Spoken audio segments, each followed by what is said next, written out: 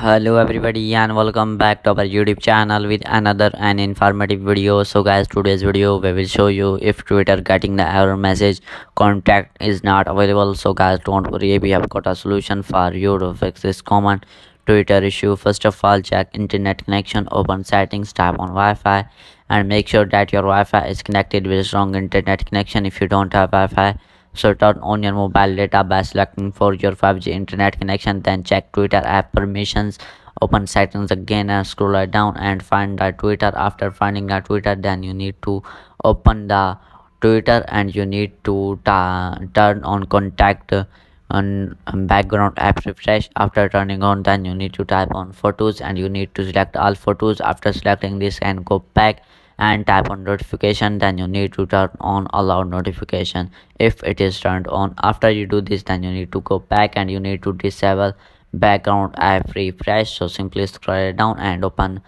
Twitter app again and you need to turn off background app refresh and turn it again. After you do this, then you need to check our issue will be fixed or not.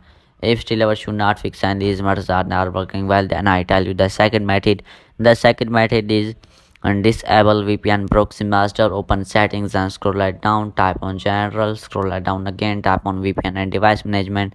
Now you need to disconnect your VPN if it is connecting. After you do this, then you need to update your Twitter app to latest version. Maybe it is your update problem. Open app store and wait for some seconds guys. Now you need to go to search bar and you need to search your Twitter in the search bar. After searching Twitter in the search bar, then wait for some seconds again guys. After waiting, then you need to open the Twitter app and you need to update your Twitter app to latest version if you have any kind of update available. After you do this, then you need to update iOS. Open settings and scroll right down, type on general, type on software update. So guys, if you have any kind of update available on your iPhone, so update your iPhone to latest version. After you do this, then you need to clear Twitter cache and data.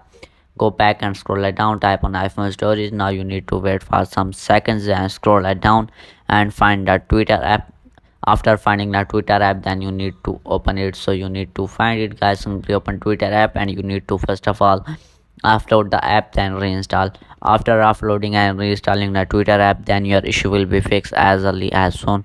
So guys, this is an informative video. Hopefully subscribe to our YouTube channel for more tech tips and tricks to help you resolve common issues with your devices and services.